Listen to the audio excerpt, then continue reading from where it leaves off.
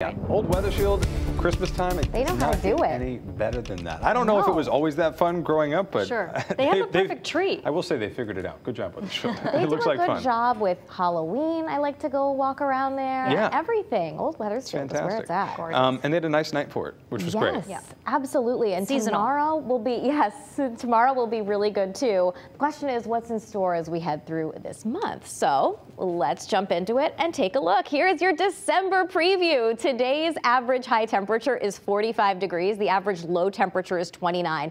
By the end of the month, you probably guess where this is going. It's cooler. Average high temperature in the 30s, average low temperature right around 20 degrees. And because it's December, you probably know this is the home of the shortest day of the year. And pretty much all this month is some of the shortest days of the year. Only 9 hours and 8 minutes. That's on the winter solstice, which is December 21st. However, after we get past that, the days do start getting longer, slowly, day after day. Let's take a look at some of the records. 76 degrees is the warmest temperature that we have ever seen in December. This is wild, back in 1998. But not as wild as this. Look at how cold it has been in December before. 18 degrees below zero. That happened in 1917.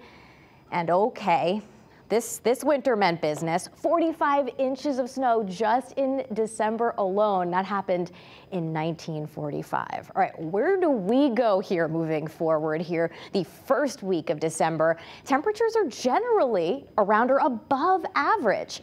I do want to tell you, see that number about a week from today, 43, and Thursday? I think that's a sign of what's ahead.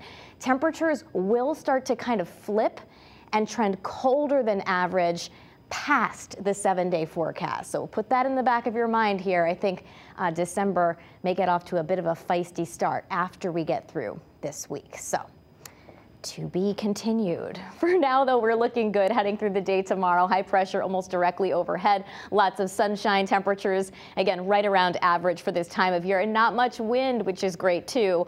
But another warm, wet, and windy day for Saturday. This will not be as intense as the round that we just got through yesterday. I think we could see gusts up to around 35 miles per hour inland and close to 40 for the Connecticut shoreline, which is not as intense as 40 to 50 mile per hour wind gusts, which is what we had in place yesterday. But still, we have rain out there for the morning, for most of the afternoon. We may be able to dry things out, though, as we head towards the end of the day. And then heading into your Sunday, this is going to be the pick of the weekend. Breezy, cooler temperatures, and overall just a nice day to spend outside. And again, just taking a look at some of those winds I wanted to show you on Saturday, noticing that they're not too bad inland, gusts in the 30s, but close to 40 for the shoreline and for southeastern Connecticut.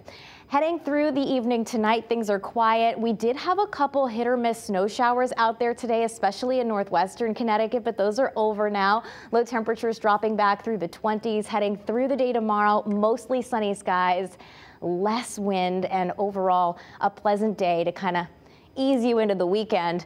Now, 57 on Saturday, you're not going to be able to really enjoy because of the rain. I'll talk more about that and kind of show you the future radar in just a little bit. But again, know that we will get quite a bit of it, about 1/4 of an inch to 3/4 of an inch of rain.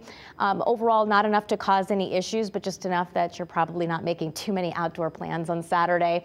And then on Sunday for the second half of the weekend, we are dry with highs in the mid-40s. All right, let's take a look at your 7-day forecast. Heading into next week, this is Tuesday, another round of rain is likely, and it looks like that will end early on Wednesday morning. Here's a look at your shoreline 7-day forecast. 50s on Saturday, Sunday in the 40s, and then rain Tuesday into Wednesday morning. Coming up, we'll take a look at the long-range outlook. All right, winter and everything that comes with it is heading our way, from bitter cold to blinding snow. The Fox 61 Weather Watch team will get you prepared for the wonders and dangers winter can bring. Tune in next Wednesday, December 7th at 7 p.m. for Winter Watch, a Fox 61 weather special. We can't wait for you to see it.